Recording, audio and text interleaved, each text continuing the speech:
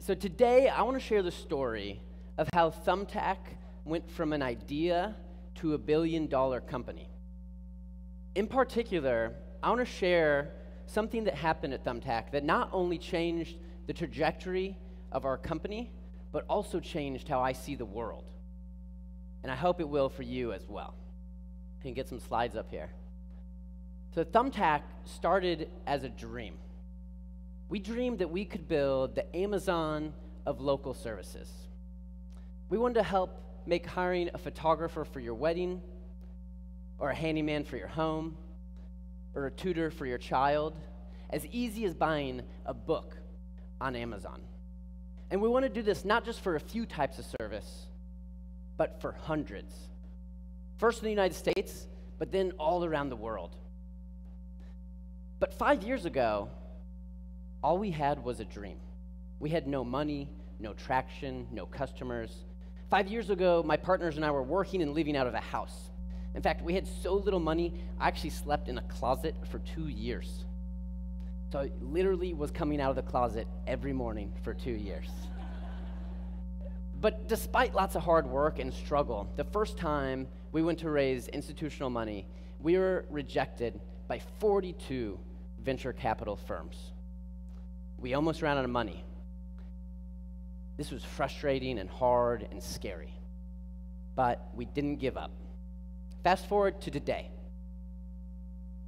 Today, Thumbtack has raised $275 million from investors like Google Capital and Sequoia.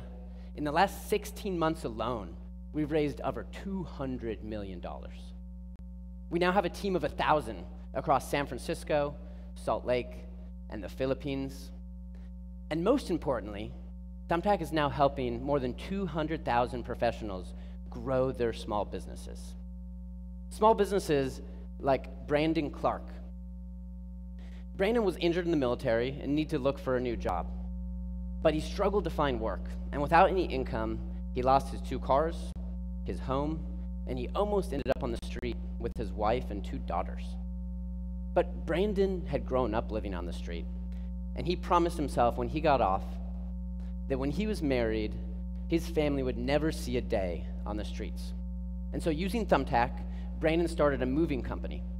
And it wasn't always easy, but Brandon was a fighter, and he worked hard, and he's built a thriving moving business on Thumbtack that now supports him and his family. But Brandon actually had a bigger dream. Brandon dreamed that he could start a small business one day that employed other veterans like himself who needed work. And that's exactly what he's done. Thumbtack has helped Brandon bring his dream to life. Because of Brandon and 200,000 other professionals like him, Thumbtack is now on pace to do $1 billion in marketplace volume in the year ahead. That's $1 billion in the pockets of pros like Brandon. That's thousands and thousands of dreams coming to life. So, how did we get to where we are today? How did Thumbtack go from an idea in a closet to $1 billion company? It happened in large part because of a young woman from Manila named Mikan. This is Mikan. Mikan grew up in a very poor neighborhood, just 20 minutes from this auditorium. Her dad was a tricycle driver and made $5 a day. Mikan was not born into opportunity, but like Brandon, she was a fighter. She worked hard, and by working multiple jobs, she was able to escape her neighborhood and pay her way through college. But also like Brandon, she had a much bigger dream. She dreamed one day she could get her MBA, and she dreamed of traveling the world. In particular, she hoped she could visit France. But Mikan didn't have the money to get an MBA, and countries like France wouldn't even give a tourist visa to a Filipina like Mikan. For Mikan, these aspirations were not really dreams. They were fantasies. I met Mikan in the summer of 2009. At the time, Thumbtack was signing up our first professionals, and we ran into a problem. We had professionals like handymen and plumbers signing up and creating profiles of themselves, but when they wrote using really poor English. They would write in all capital letters and no sentence structure. And so my partner and I, at the end of every day, would proofread and polish these profiles to help our pros put their best foot forward. But we knew we couldn't proofread these ourselves forever. And so I put a job ad up for a proofreader on a site called Odesk, a marketplace for international talent. And knowing nothing about hiring global talent, I was surprised to see that we got applications from all over the world, from India, from the Philippines, from Jamaica, and the United States. And having never hired global talent, I decided to have a half dozen candidates from around the world do a practice test. And when I looked at the results, the candidate with the highest quality, with the fastest speed, with the best English skills, was not an American, but a Filipina named Mikan. A Filipina beat Americans in an English test. For me, this was a jaw-dropping moment, and it opened my eyes to this world of global talent, and it's forever changed how Thumbtack does business. So Mikan started as our sole proofreader. She's working from her home. But she was so talented, we asked ourselves, how else can we leverage global talent?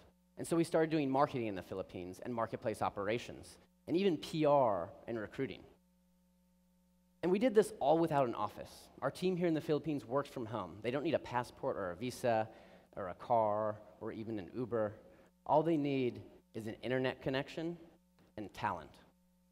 And because of that, Mikan went from an individual contributor to a manager of 10, and then to a leader of 100. And there were certainly struggles along the way. Mikan, like I think any of us would, sometimes doubted whether she could lead such a big team.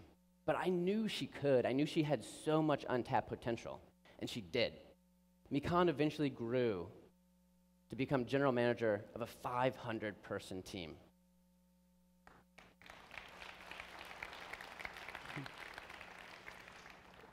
With the income she earned from Thumbtack, she was able to 10 times her salary. She was able to support her family, fix up their home. When her dad's tricycle broke and he could no longer work, she bought him a new one so he could return to work. But most importantly, Mikan was able to reach her potential. She was pushed and challenged and grew and learned how to harness her amazing skills, skills that were previously sitting unused and idle before. But Thumbtack didn't just help Mikan reach her potential. Mikan and the rest of our team here in the Philippines has helped Thumbtack reach our potential. Because we created a work-from-home team, we haven't been constrained by leveraging talent in just one city, like our competitors have. We've been able to access the talent of 100 million people across the Philippines. We now have 1,000 team members who work across all the islands of the Philippines. Amazing and smart people, nurses and scientists and professors. And for us, leveraging global talent is not so much about saving money, but rather it's about expanding the scope of the possible. We move faster and we think bigger, and we've been more successful than our competitors because we've looked beyond our borders to leverage global talent. Some of our leaders from our team in the Philippines are here this morning. Could you guys please stand up? Beth and Arvi and Marnie and Joffrey.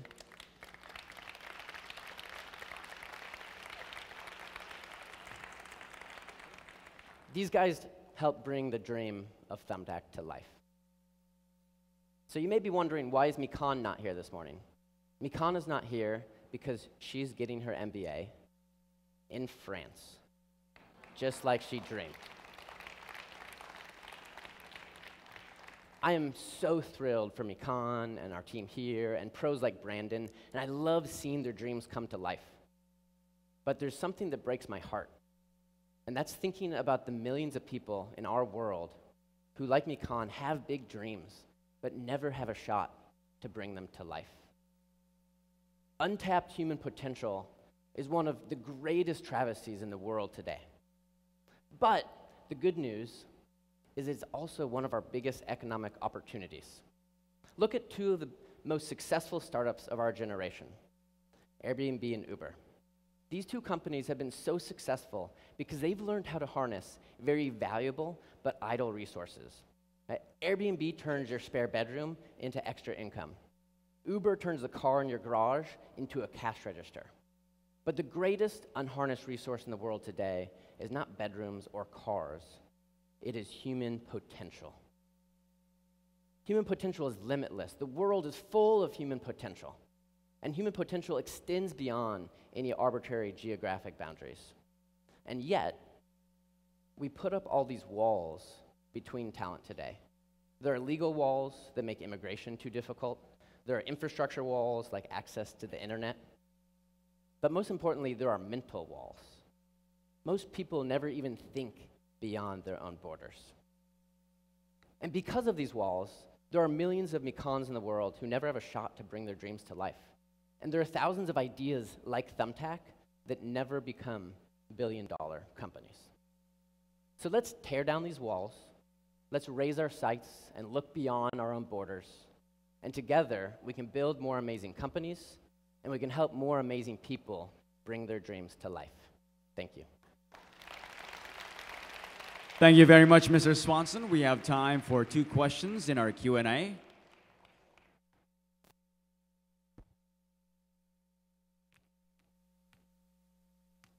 First question, please. Me? Yeah. Hi, I'm Bettina from the Philippines. I work for the DOST ICT office. One of the biggest problems I think that you may encounter, which is why you cannot tap all of the Philippines, is connectivity. Okay, and just for the knowledge of the people here, we are doing a project right now of setting up centers all over, especially the 3rd to 6th class municipalities, together with the Wi-Fi connectivity. And these centers will have 3 computers by which people can actually access and do some work. That's awesome. So I would like to speak to you afterwards to figure out how we might be able to collaborate, if possible. That's awesome. So when I came to the Philippines for one of my 2nd or 3rd times, I had dinner with a group of our team members, and I always asked people how they heard about Thumbtack. And this one woman said she'd heard about Thumbtack a year before, and lots of her friends were working at Thumbtack, and she always wanted to, but she had just joined because her town just got internet access. And for me, that was a pretty amazing thing because you can just see the internet just lighting up the world. And once the internet is there, you don't need a passport. You can work anywhere in the world. And I think there'll be more and more companies like Thumbtack, and I hope there are, who look beyond their borders and hire people wherever there's internet.